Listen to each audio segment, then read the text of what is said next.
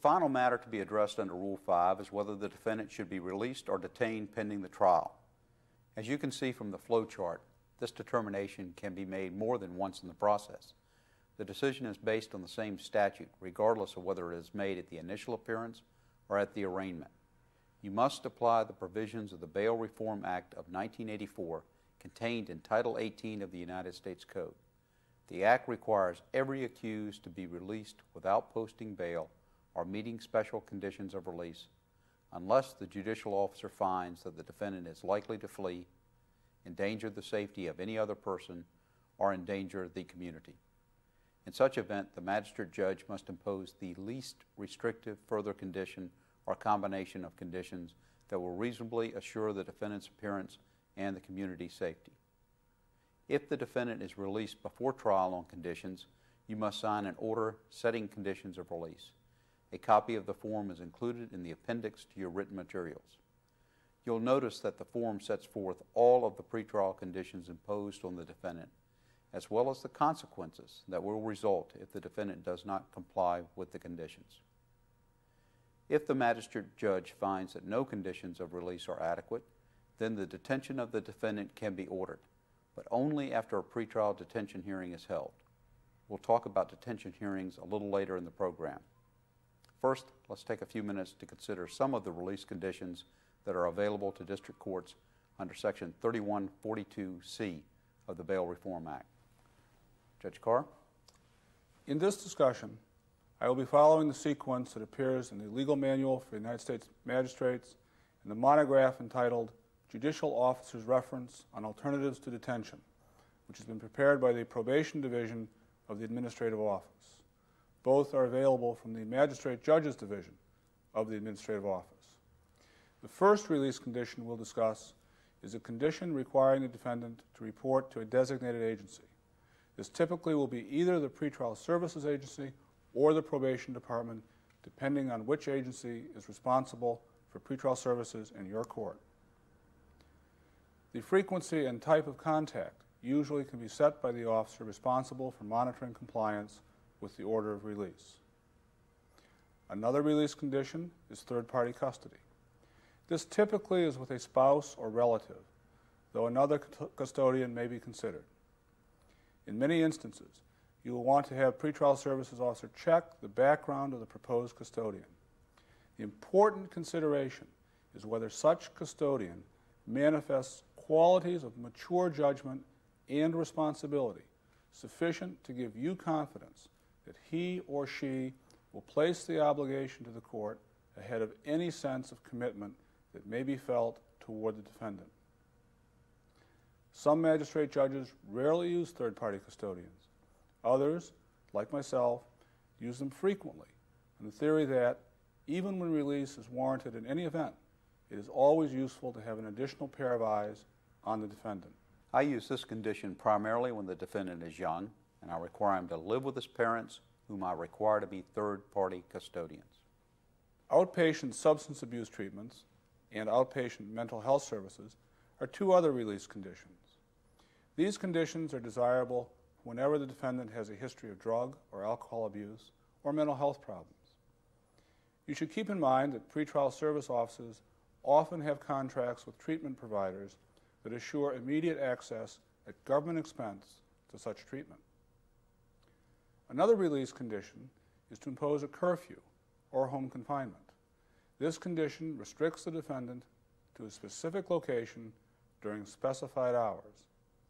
It is often combined with supervision by a third party or pretrial service agency, which can be required to maintain telephone contact with the defendant to ensure that he is where he is supposed to be in accordance with the curfew's conditions. Alternatively, you can have compliance with curfew or confinement supervised by means of electronic monitoring. Home confinement with electronic monitoring monitors a defendant's presence at a location designated by the court. The costs of such monitoring, which are less than $10 per day in most areas, can be imposed on the defendant or paid for by federal funds. Electronic monitoring, whether used in conjunction with a curfew or as part of a more restrictive regime, such as home confinement, is no guarantee of appearance. but it does offer the benefit of prompt notice that something is amiss. Most magistrate judges who have used electronic monitors appear to be well satisfied with their effectiveness as an alternative to detention where risk of flight is a concern. Home confinement without electronic monitoring, sometimes referred to as house arrest, is a release condition which confines the defendant to a specific residence without benefit of electronic monitoring system. The security of this approach can be enhanced by third-party custody and supervision by a pretrial services officer. As noted in the monograph, a variety of factors may diminish the reliance that can be placed on this alternative. Financial conditions are another release condition which addresses risk of flight by the defendant. Most commonly, the defendant may be required to execute an unsecured appearance bond. Additional signatories may also be required to enhance the security afforded by this bond. An agreement to forfeit title, commonly referred to as a property bond, is another possibility. You can make this as formal or as informal as you desire. Some courts take a quitclaim deed from the owners of record. Others take other forms of conveyance, while others use forms available from the administrative office. In any event, the effect is the same. The property is posted as security for the defendant's appearance and compliance with the law. It's important to note that some magistrate judges have declined to consider property bonds because of perceived problems with verifying the value of the property, recording and releasing the bonds, and other similar issues. From a practical standpoint, these should rarely become impediments to taking real property as security. There is no requirement of an appraisal or even proof of ownership if you choose to dispense with this requirement. That's right. I have found that placing the owners of record under oath and having them testify to their ownership, equity, and liens usually provides all the assurance I need. Moreover, I rarely require that the bond be recorded, and if I do, the defendant or property holder is required to bear the costs. Cash bonds and percentage bonds are also alternatives to detention to consider in cases where the defendant has the resources to post such bonds. Both give the defendant a stake in appearing for trial and otherwise complying with the conditions of release. Under the Bail Reform Act, a cash or percentage bond should not be set as a condition where the defendant is clearly unable to post the particular amount. If you take that route, you are avoiding your responsibility either to allow release on conditions that can be met or to order detention. Another release condition is the corporate surety bond. It's my opinion that corporate surety bonds have the unwelcome effect of causing the federal criminal justice system to rely on the unregulated efforts of the surety or the bail bondsman to apprehend fugitives. I also believe that use of bail bondsmen may encourage some magistrate judges to disregard alternatives to detention that Congress has specified in Section 3142C of the Bail Reform Act, and to refrain from developing conditions suitable to individual cases and circumstances. I have never used a corporate surety bond and can perceive of almost no circumstance in which I would do so. The defendant has no stake in appearing, and the money he spends for the bond could be placed, if cash bail is desired, on deposit with the court, to be returned when the case is over.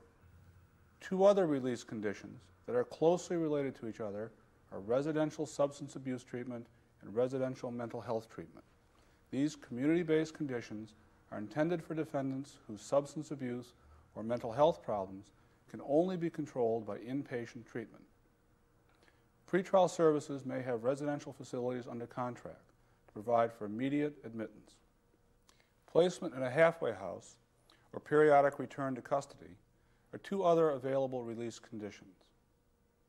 Placement in a halfway house, if you have such facilities in your community, can be a very useful means of ensuring control and supervision, providing needed services, and avoiding the cost of commitment to jail or a detention facility.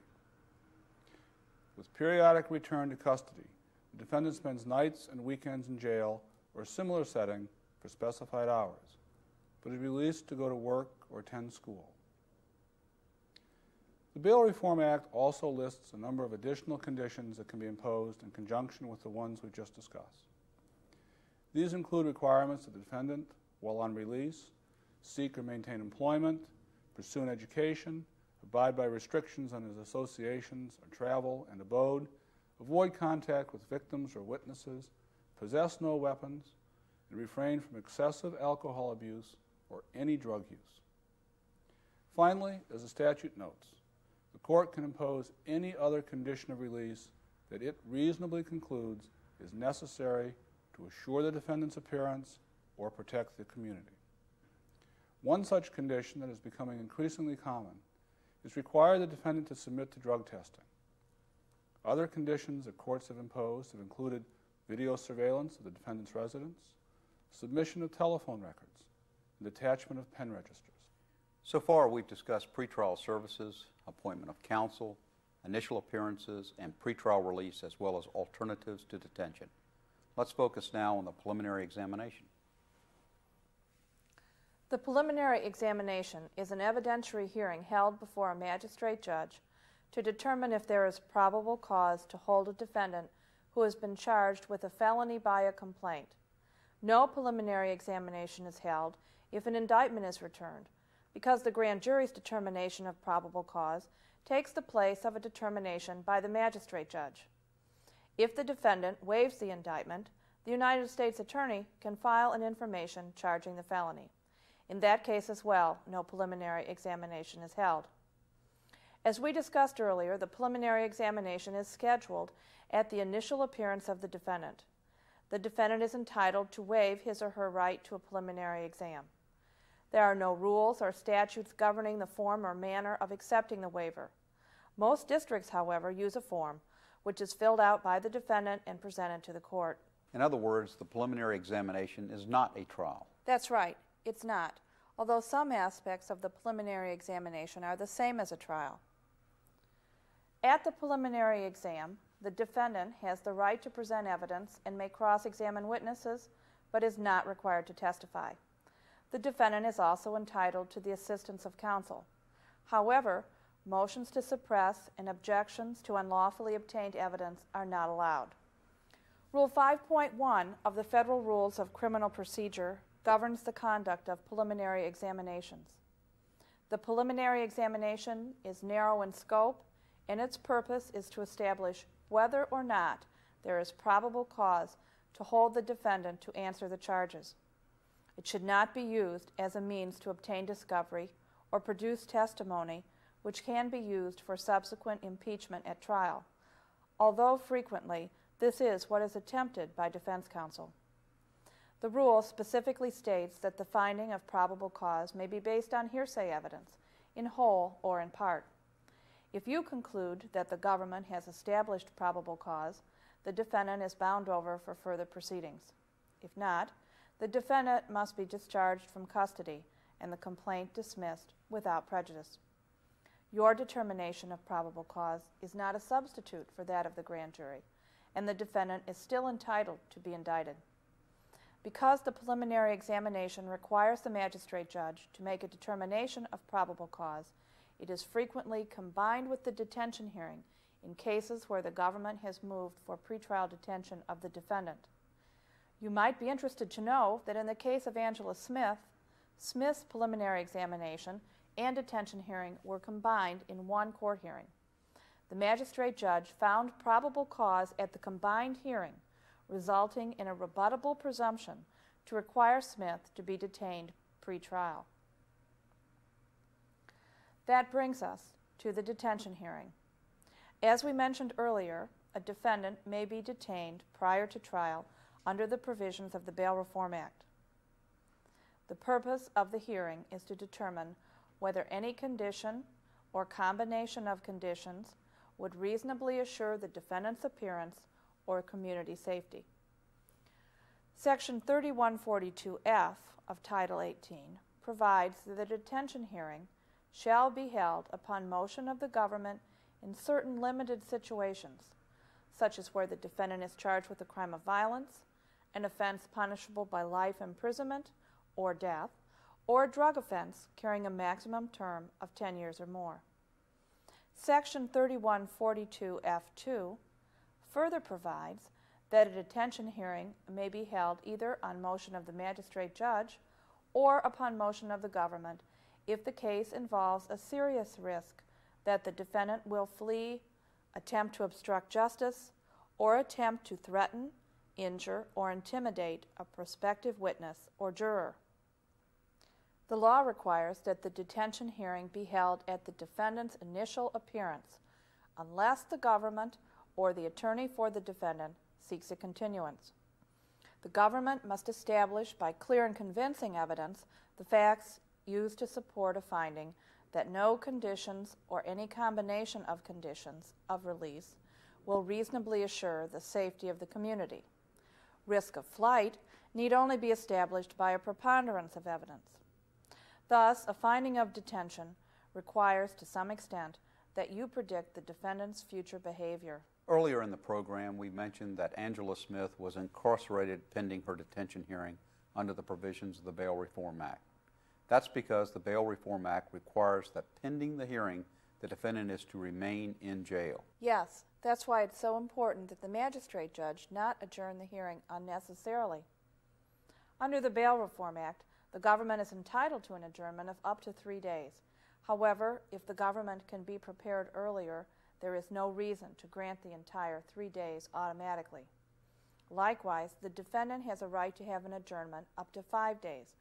You should assure yourself that such an adjournment is not merely done for the convenience of counsel or the court, but it is necessary for effective preparation. Again, the federal rules of evidence are not applicable to the conduct of the hearing. General principles of relevancy and materiality should be kept in mind and applied by you, particularly if counsel appears to be using the detention hearing for purposes of pretrial discovery. What about the defendant who wishes to testify at the detention hearing?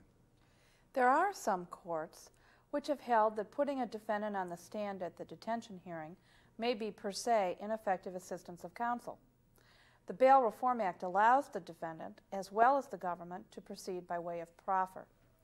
Pretrial Services has interviewed the defendant and oftentimes has obtained information from relatives or from the defendant himself that may aid you in making a determination of detention or release. The magistrate judge should accept the defendant's evidence by proffer in such cases. What factors do you normally take into consideration in deciding whether a defendant should be detained?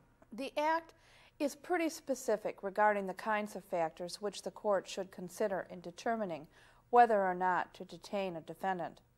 The factors are set forth in Section 3142G.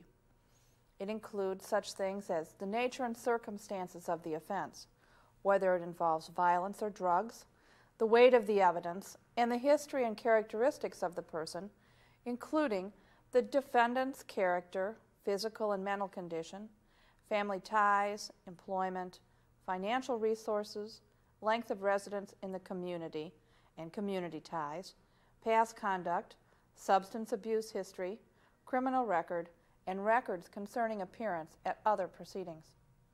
Additionally, the magistrate judge must consider whether, at the time of the alleged offense, the person was on probation or parole, or on release pending trial for another offense.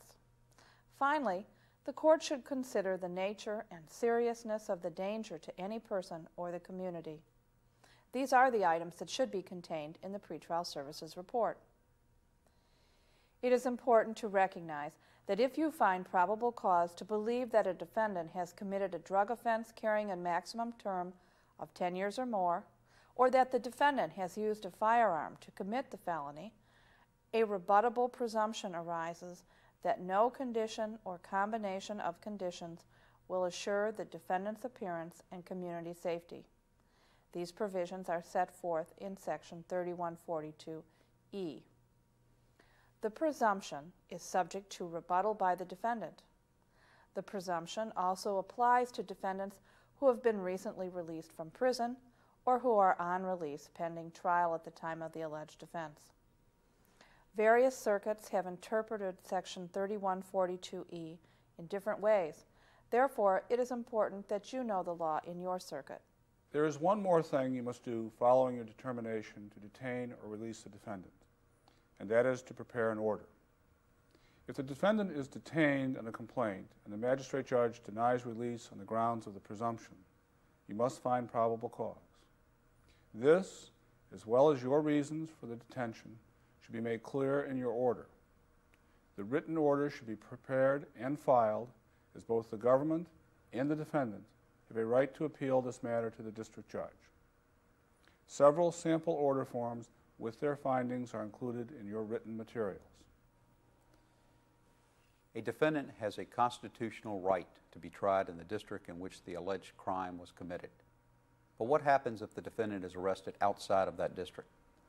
Rule 40 of the Federal Rules of Criminal Procedure states that the defendant has the right to appear before a magistrate judge in the district where the defendant was arrested, and accords procedural safeguards before the defendant can be removed to the district in which the prosecution is pending against him or her.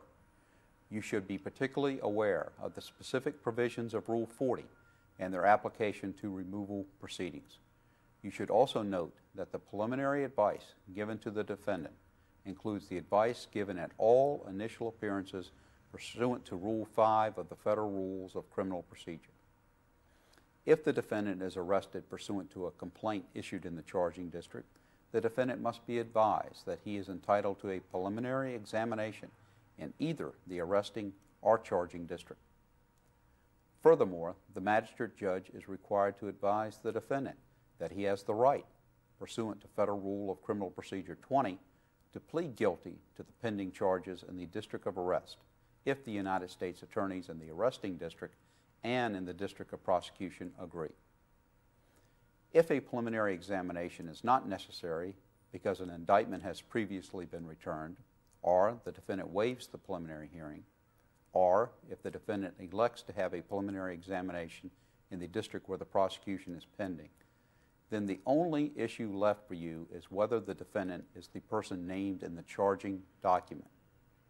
As with all other pretrial federal criminal matters, the rules of evidence do not apply, and hearsay may be used to prove the identity of the arrestee. Federal Rule of Criminal Procedure 40F further requires the magistrate judge to take into account all release and detention decisions previously made in another district involving the arrestee. You are not bound to follow that decision, but must consider the reasons for the previous release or detention decision. If you decide to amend the release or detention decision or to alter the conditions of release, then you must set forth in writing your reasons for changing the previous decision.